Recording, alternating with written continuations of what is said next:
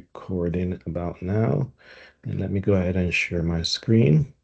All right, so what we're going to be covering here today, good folks, is something that was released this very week, and it's Microsoft.Extensions.AI, and it is really a simple way of reducing the amount of hard coding that you have to do to build AI solutions, language model solutions, and this was really actually born from Semantic Kernel. If you were using Semantic Kernel in the past, Evan Chaki here, the GM, talked about it. Basically, from Microsoft to Semantic Kernel, the abstractions, which Semantic Kernel, as you know already, abstracts away and simplifies the way that you can actually speak to either Azure OpenAI or OpenAI itself, your own models. This is simplifying that even more. So what was previously Semantic Kernel abstractions is now, or has evolved to just Microsoft.Extensions.AI, which allows you, if you are either building your own packages, consumer for package, building your own solutions, to really simplify that. And there are some samples that are here. There's one for the for chat, where you're gonna see me do this later, so I won't talk to you too much. But if you just look at the amount of code that's there, it is significantly less, just by you putting that NuGet package inside there. The example that they use here also allow for Llama, and you'll see me using Llama specifically because I'm running my models locally on this machine. And you can see here that it's really, in essence, 3 lines of code. I'm going to do 2 samples, one for chat completion and one for embedding. You can see they're extremely simple samples, which is what you want for samples anyway. You don't want to be too complicated. But I'm going to do something that is more real world. You're probably not going to type it what you want inside here and then say, give me an embedded from it. You're probably going to pull it from somewhere. So I'm going to go do an example, which is all local for that. Obviously, take a look at these blog posts. I'll make sure to link to them in the description of the video or in the chat. There's some beautiful samples here as well too for AI solutions. I encourage you to go take a look at them as well. How to do login, how to build a web app with semantic kernel. I myself have already pushed up this code to a public repo called LuxMensis. I'll link that as well. And you can see them both here, pushed up 38 minutes ago. So what I'm going to be doing quite simply is just pulling this NuGet package down, one for extensions.ai, because I'm using Llama locally. I'm going to pull down Llama as well. I went out and got an embedding model as well from Llama. And what's this one right here? And this is just showing you if you did OpenAI, it's just as simple doing the OpenAI one as well. So whereas you could do the extensions.ai and then OpenAI, I'm doing Llama instead. Let's take a look at, let's validate that just to show you. If I go here, you can see that I did a Llama poll for the embedded model because I already had a Llama 3.1 $70 billion billion. What do I say? $70 billion, 70 billion parameter and 5.3 as well. And now I also have the embedding there as well too. So let's jump to code. So if we go to Visual Studio Code here, and we're going to start with a simple one before, which, as you can see, as I mentioned before, let's just go to our project file. We just have 2 items referenced, basically the extensions.ai and the Llama.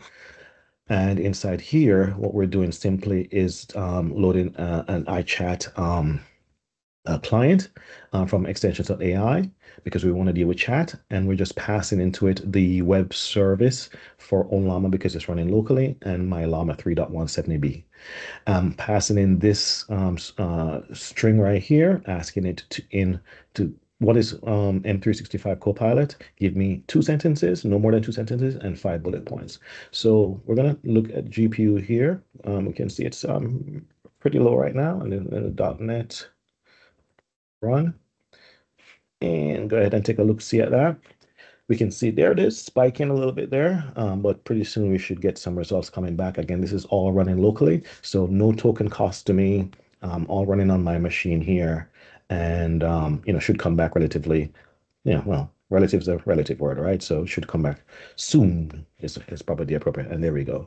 No more than 2 sentences, there it is right there. You can pause the video and take a look, and 5 bullet points, and it is pretty, it's doing what it's supposed to do.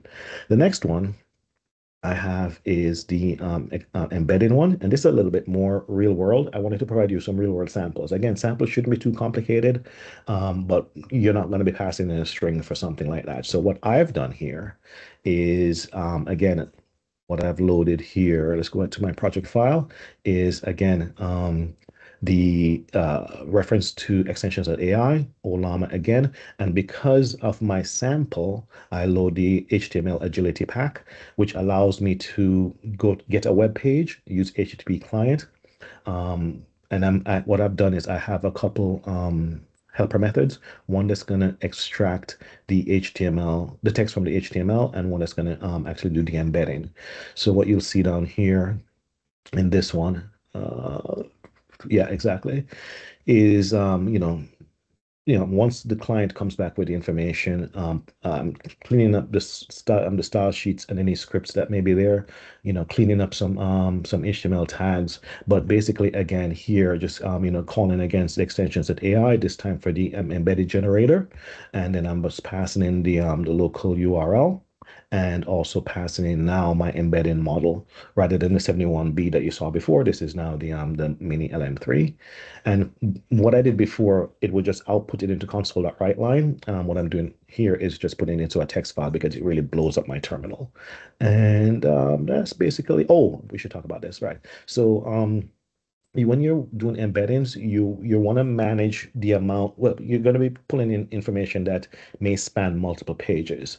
And the way embeddings work, obviously it is, it's characters, partial words, and maybe some words, depending on the length. So you want to basically have if you're planning on doing like searches, against a vector database, you want to basically have it as such that there's a little bit of overlap and in the context window, and you manage it in chunks. So we're telling it here that we want the chunk size to be 1,000, and we have a little helper method down here that actually does that as well.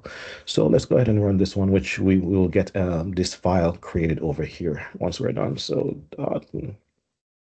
run. And again, here's our GPU. The file's already there. Oh, that's CPU, not GPU. You can already see it was a little bit of a blip, but basically for this web page that is here, this is now the output of what that embedding looked like. You would then take this and then you could load it into something like a Chroma DB running on your machine as well, maybe in a Docker container. This could be put inside a Azure AI search. Again, cutting down your cost, you can do it locally and then push it there via a job. These are just all different ways that you can start to use language models, whether on your PC or in Azure AI or in OpenAI. But the power of this is really now localized. You see me here doing this here. I'm trying to keep this video very short. Go and try it out. Go to my repo, pull it down and play with it yourself. Very, very simple. Hope you enjoy this video.